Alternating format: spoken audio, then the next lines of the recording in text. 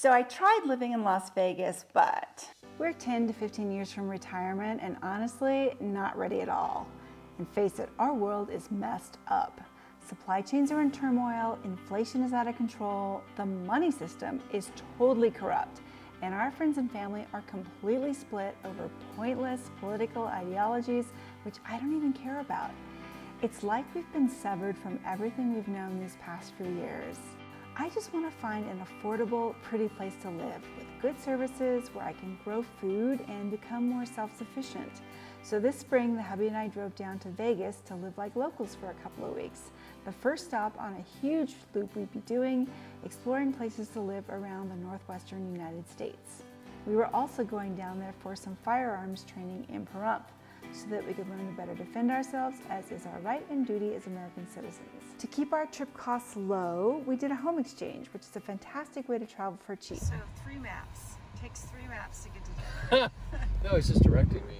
There's no map on my log. Oh, it's just telling you when to turn. The home we stayed at was in Spring Valley, a nice middle-class neighborhood about 15 minutes from the Strip. I didn't take any footage inside because it's a really personalized residence, but these are some pics from the website.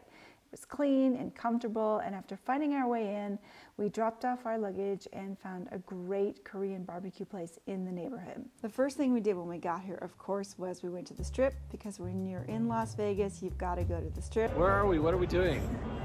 So we're at the Venetian in Las Vegas. So we kind of wandered around there, walked around the canal shops, got ice cream, looked in some of the stores.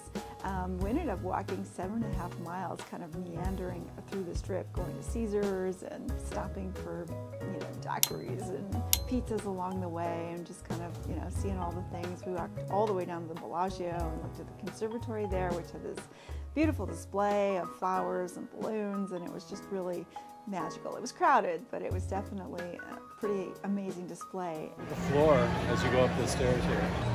Oh, it's got real clouds in it. The thing about the Strip is it's such a slice of American life. Yeah, good people watching. Very crowded though, so you just got to bring your expect crowds mentality, and the traffic in the area is pretty heavy. But it is fun to know that it's there, and I suppose if you live here, that's kind of a nice thing, because you've just got all this entertainment. I had big plans for our 2 weeks in Vegas. Like, I want to see a little bit more of Summerlin. I know that's a really nice neighborhood. I want to see Henderson, because online it looks like it has a really cute downtown. And then I also kind of want to explore the Arts District, which is somewhere around the Fremont Experience. Mount Charleston is definitely on the list of things to do. It's like this little oasis of alpine goodness. But before we could do all that, we had to hunker down and work for a few days. One of the best things about Vegas were all the great neighborhood restaurants where we could get lunch. Now, I've never been a fan of dim sum, but Ted loves it, so he found this place, and oh my God, it was so good. So we went back a whole bunch of times. Toward the end of the week, our firearms training at Frontsight began, so every day at 6:30 a.m. we had to get up and commute halfway to Pahrump. I was really nervous because guns are frankly terrifying, but these folks were top shelf professionals. Institute. Yeah, that makes it special. I mean, they train actual law enforcement from all over the US here. So we started with classroom instruction and then quickly moved into building skills on the gun range every day, all day for 4 days. It's already day 3 of the Frontsight gun training, and it's really amazing. It's top notch. It was exhausting but incredible, and I'm no longer afraid of firearms. Highly recommend, totally do it. During our second week living in Las Vegas, we drove around to see some neighborhoods of interest. Our biggest challenge in finding a place to retire is affordability, and though the concrete suburban Vegas vibe isn't honestly my first choice, we have to consider it due to budgetary constraints. So we started with Summerlin. Summerlin is a master plan community on the west side of the Las Vegas Valley. Bordered by the Spring Mountains and Red Rock Canyon to the west, it's partly within the city limits of Las Vegas and partly in unincorporated Clark County. It had a cute, clean downtown area with some interesting restaurants, but the stores seemed like typical upscale mall stores that you'd find anywhere, so it felt kind of generic to me. The median list price for a home in the central area of Summerlin, zip code 89135, is currently $1 $2,299,000, and here's what you get for $500,000 roughly.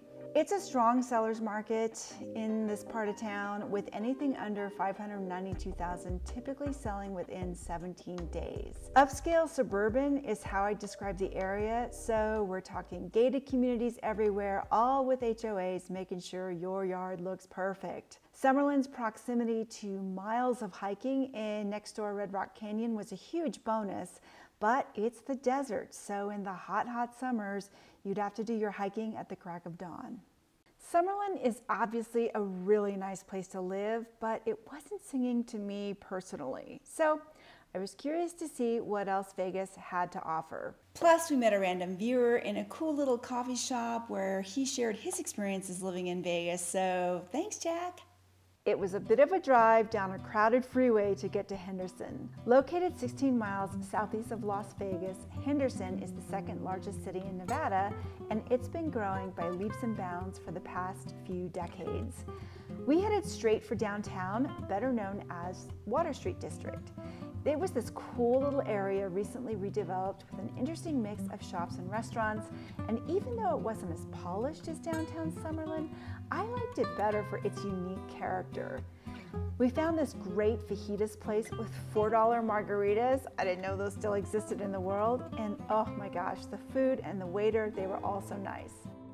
Okay, when? Whoa!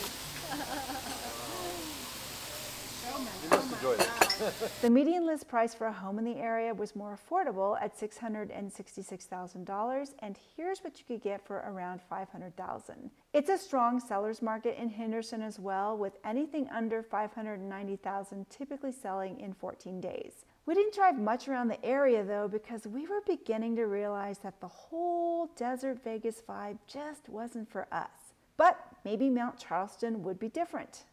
But first, we had to go back to the Strip and see a show because it's Vegas. So we ended up seeing Rich Little, and oh my God, he's as old as my dad. I can't believe he's still doing this, but it was fun and intimate and not that expensive, totally worth it. Before heading up to Mount Charleston, we drove through the Arts District, which is just a bit north of the Fremont Street Experience. And yeah, there wasn't much going on. Homeless people. Well, it's a work in progress, I guess. This hotel's cool. I guess it's a nightlife place. I would have liked to have stopped and explored a little more, but we were pressed for time. It seemed like a good start on a significant redevelopment project, and I'm sure there's more to it than what we saw at first glance. Okay, Mount Charleston. This was the part of the trip I was most excited about because I love mountains. Mount Charleston is an unincorporated town about an hour northwest of Las Vegas. Its namesake peak at 11,916 feet above sea level is the highest point in Clark County, with the community sitting at about 7,500 feet. This means it's much, much cooler than Vegas. In fact, the day we went, it was 20 degrees cooler. So 66 versus 86 degrees, absolute heaven. The median list price for a home in the area is $822,000, but it's a small place with not a lot of inventory for sale. Anything under $475,000 typically sells in 84 days, and the market is pretty well balanced between buyers and sellers. Here's what you get for about $500,000.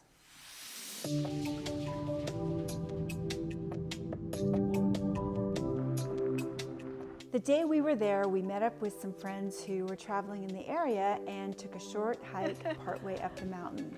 There are a lot of trails around Mount Charleston, but even in late March, many were still covered with snow.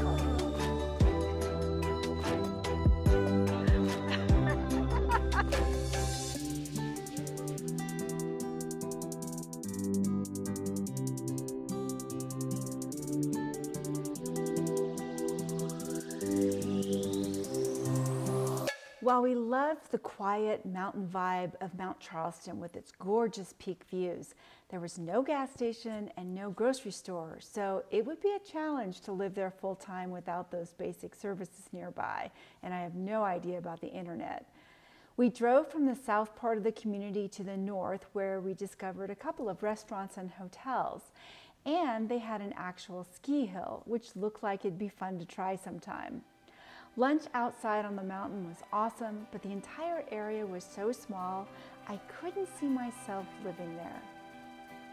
Ultimately, Vegas wasn't for us. I can see why people like living there, but we learned that we don't want to live in the desert no matter how cheap it is. Water is always an issue. The summers are scorching hot, and the sandy soil just isn't really a hospitable environment for growing food. We like trees and mountains and a lot less traffic and a lot fewer people, but that's just us. Next time, we're going to take you up through Utah to see St. George, Provo, and Ogden, on the way to Idaho and Montana to see some really cool mountain towns. I'm Diane, and with my hubby Ted, we're looking for the best place to live in America given all the economic turmoil and insanity around us.